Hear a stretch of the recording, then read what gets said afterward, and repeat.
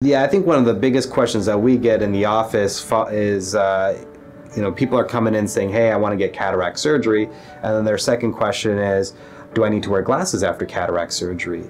The reality is that there isn't a lens implant currently that can replicate what we have naturally in our eyes.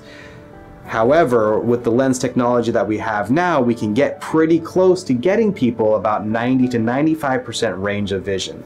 So what does that mean? That means that we can get you to see the stop sign and probably read a computer or an iPad relatively comfortably without glasses. For specific activities, if we're going to be reading fine print, and if it's a book, then maybe using over-the-counter cheaters. If it's a label, then just take out your phone, take a picture of the label, blow it up, you can read it that way. Is it possible to fine-tune vision with glasses even if you're able to see relatively well in the distance and relatively well up close?